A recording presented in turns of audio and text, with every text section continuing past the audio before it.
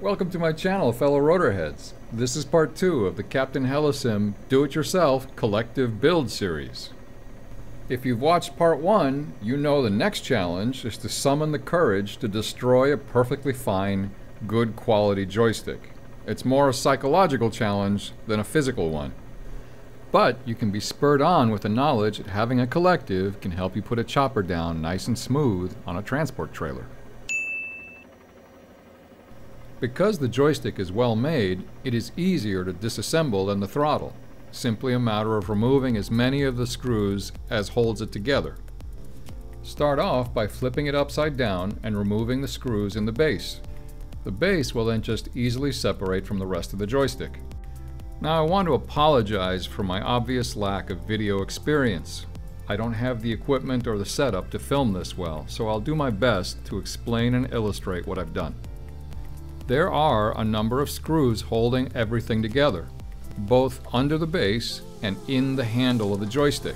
All of them need to be removed.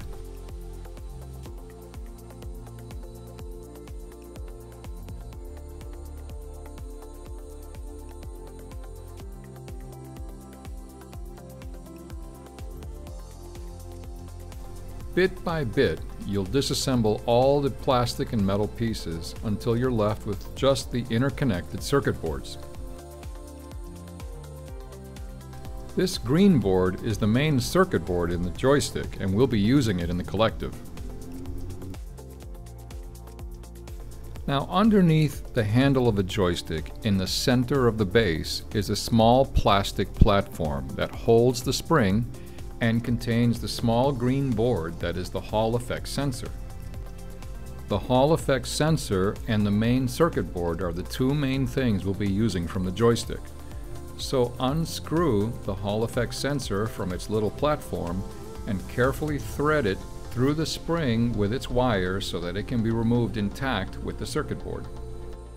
Because of the way the joystick was assembled, it's actually impossible to remove the whole thing intact without cutting wires.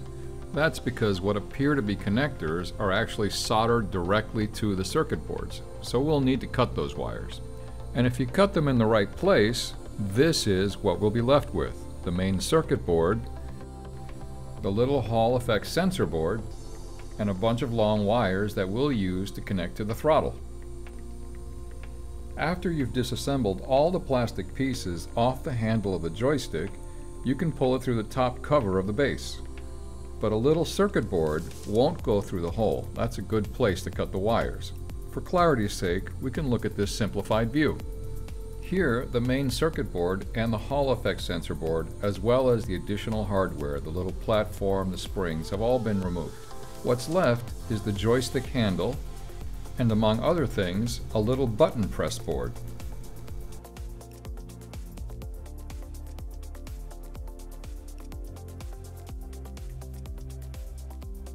We won't be using this in the collective, so just cut the wires a couple of inches from that board.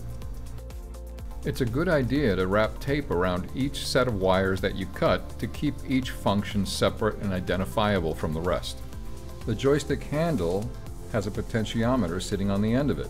You'll want to cut those wires too, close to the potentiometer, and wrap tape around the other end of the wires that connect to the main circuit board. And finally, there is the little hat switch board that won't fit through the hole. Cut those wires as well, about an inch from the board. We want to keep this little switch hat board because we might want to use it as an accessory in a future control pod addition to the end of the collective. At this point, we have disassembled two items, and you should have the disembodied brains of the joystick with the USB cable still attached. You can gently clamshell it back into the base for safekeeping while we look ahead to part 3, where we build the box it's going to go in. Hopefully, you've understood what I've tried to communicate here, and you've been able to follow along.